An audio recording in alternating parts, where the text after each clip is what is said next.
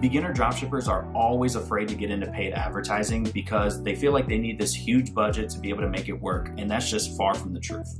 Because the only way for you to be able to have a sustainable business and to get the financial freedom that you're looking for is to run paid ads. Now, organic is cool and all because you can, order your product in, make some videos with it, post it onto social media, but you're also heavily relying on the algorithm to generate revenue. And again, that's just not sustainable. And in this video, I'm gonna go over my full low budget TikTok ads testing strategy so that way I can help a bunch of you guys get your first sales with your dropshipping businesses. And this is a proven strategy that you can start using today, and it's helped countless of my students be able to generate thousands of dollars with their dropshipping businesses. So if that excites you, I would greatly appreciate it if you stay to the end of the video because I know it's gonna be valuable. Drop a like, subscribe, all that good stuff. It's greatly appreciated. And if you're also a beginner out there that's looking for a like-minded community full of other dropshippers on their dropshipping journey, feel free to go down to the description and sign up for my free dropshipping Discord server. And without further ado, let's get right into it.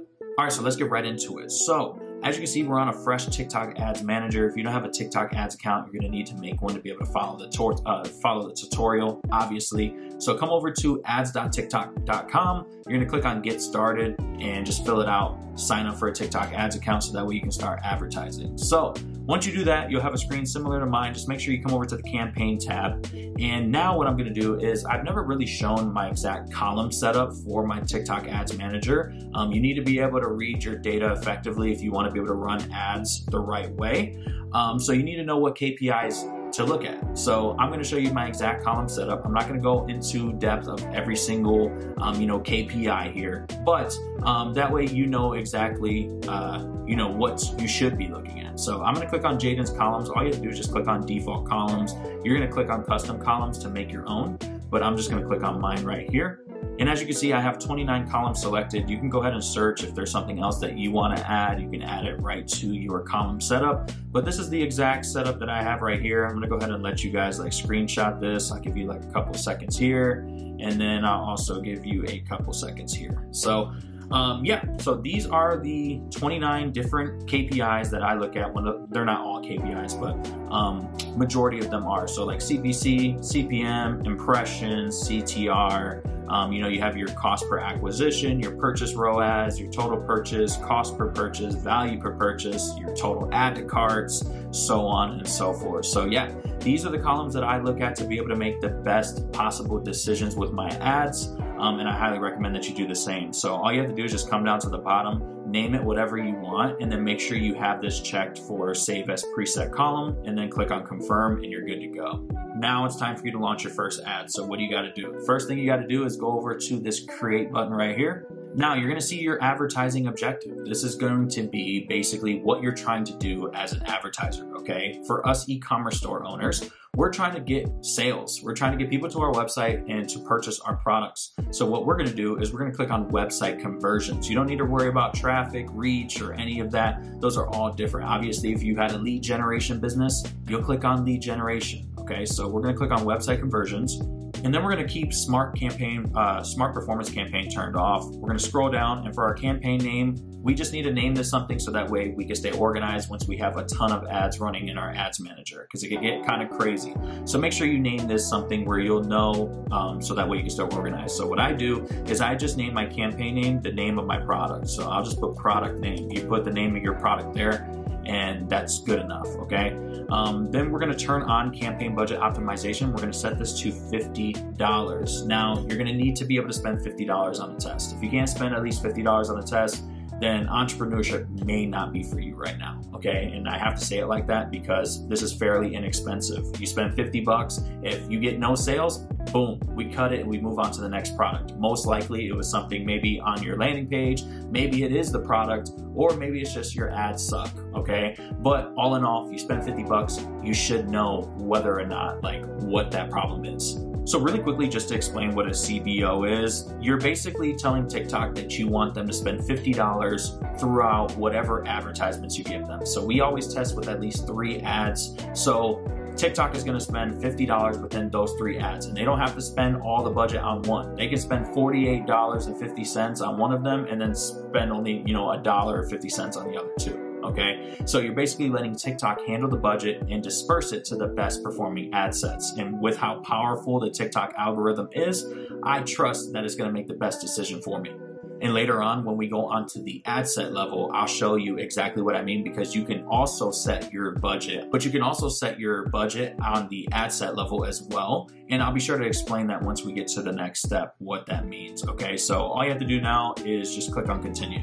All right, so now we're on the ad group portion of our campaign. And the first thing that we have to do is we have to name it, okay? So again, just try to keep it simple so that way it's organized. So what I do is I'll typically just do something like open targeting, because I don't do interest targeting. But if you're gonna target an interest, for example, you just put that interest here. So that way you know exactly what you're targeting. I'll also do like, what countries or maybe the age groups that I'm targeting. It just kind of depends on the product and what I'm doing. But I'm gonna do US and Canada because we're gonna target both, and then I'll just leave it at that. For the data connection, you're gonna wanna select your pixel. You should have already made a pixel once you tied your TikTok ads to your Shopify account. So you should already have one. If not, just go ahead and create one. For the optimization event, we're always going to do complete payment. Now for the placements, you wanna click on select placement, and you always wanna remove the global app bundle and Pangle as well.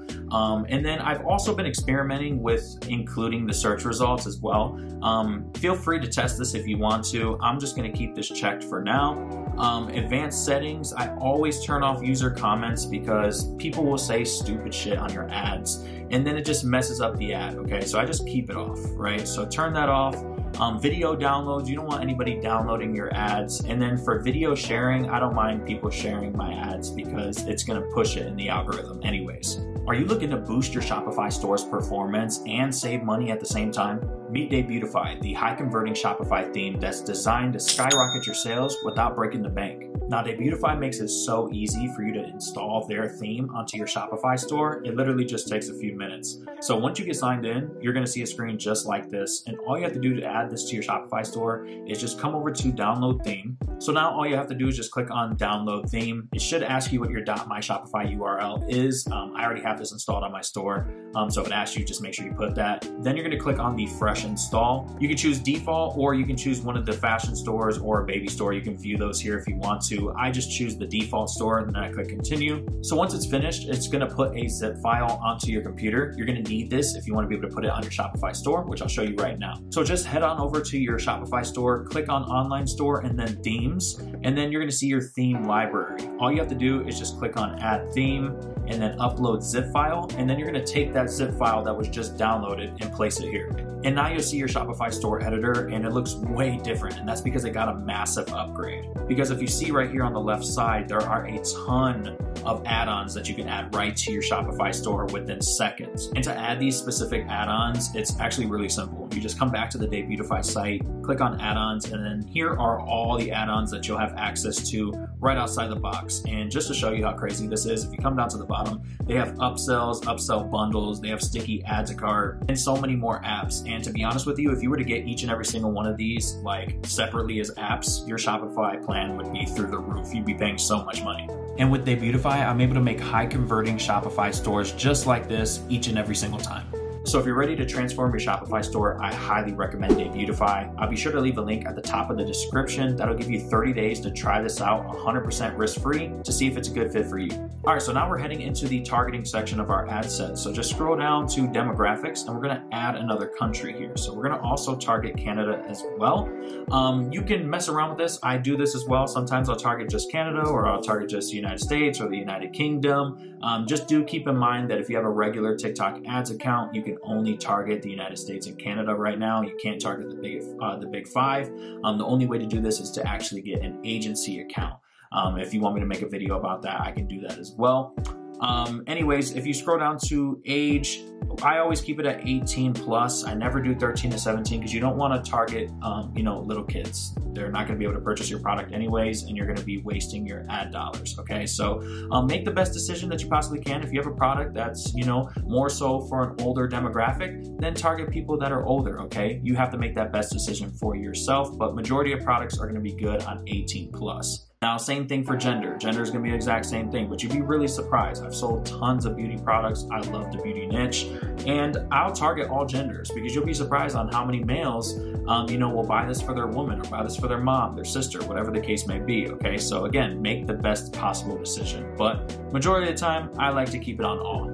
Now for languages, make sure that obviously English is selected. I believe it's just on all right now. You wanna make sure that it's just on English. And then you can scroll down to interests and behaviors. Now, a lot of people ask me, do you run interests when you're running ads? And my answer is simple, no, I do not. A couple years ago, yes, I always choose interests and I never did broad. But now I only do broad. The AIs for these platforms are just insane. They know who your ideal audience is and you don't have to worry about this, okay? You can just let TikTok, Facebook, or Facebook do its thing. But I want to show you anyway, so if you just click on interests and behaviors, they do have interests for like pets and beauty. So we can just go to pets, we can click inside there. They get a little bit more specific: pet food, pet healthcare, pet household products. Now, if you want to make a separate campaign once you find your winning product and start testing some interest, there's nothing wrong with that. When it comes to advertising, it's all about split testing, okay? So I don't recommend just not doing it, but when you're doing your initial test, you don't need it, okay? And you just don't. So I would just leave it open. All right, so for the device, you can mess with this if you want to. Say if you're selling a product like an iPhone case and you only wanted to target people who, are on iOS, you can target people like that. Now that's, something that I would highly recommend, okay? And so you can go through these. Typically the products I sell, I don't ever have to mess with this. I just keep it on all. Now we're on budget and schedule, okay? So I told you at the beginning of the video when I talked about CBO campaigns that I would get back to it once we got to this section. So this right here would be open. If you didn't choose CBO campaign in the beginning, you'd be setting the budget at the ad group or the ad set level. So I'd be able to put my budget here and I would be able to disperse them how I want to. So that's the difference, okay? So if I had 3 advertisements, I'd be able to set $20 campaigns for each and every single one of them, and TikTok would spend the entire budget per ad set. They wouldn't just go and choose which one they think is doing the best. They'll spend the entire budget again on each and every ad set. So that's the difference. Hopefully that made sense. So anyways, we already have our budget set, so we don't have to worry about that. All we have to do is just schedule it. So just click on schedule. And then you're gonna set it for the next day at midnight. You always wanna run your ads for the next day at midnight. It's just something I've been doing for years now. You wanna give these platforms a full 24 hours to be able to spend your budget. So we're gonna click the next day. We're gonna click on the time and we're just gonna do 0000, which is just midnight. Click OK and then OK. Now, I used to not do day parting, but I've been doing it a lot now lately. So day parting is basically you're telling the platform, hey, I don't want you to spend my budget until this time, okay? So typically what I'll do is like 7 to midnight, which is just 7 in the morning to midnight, or I'll do 8 to midnight, whatever the case may be, okay? Because I just find that it works better. So I'm gonna keep it at that. Now for everything else, bidding and optimization, you don't have to worry about it. As long as it just matches what I have here on the screen, you're good to go. Same thing for the advanced settings as well. So you can go ahead and just click on continue. All right, so now we're on the ad portion of our campaign, which is my favorite part because I'm able to customize exactly what my customers are gonna see before they go to my website. So the first option here is Smart Creative. You can keep this off. I typically do so.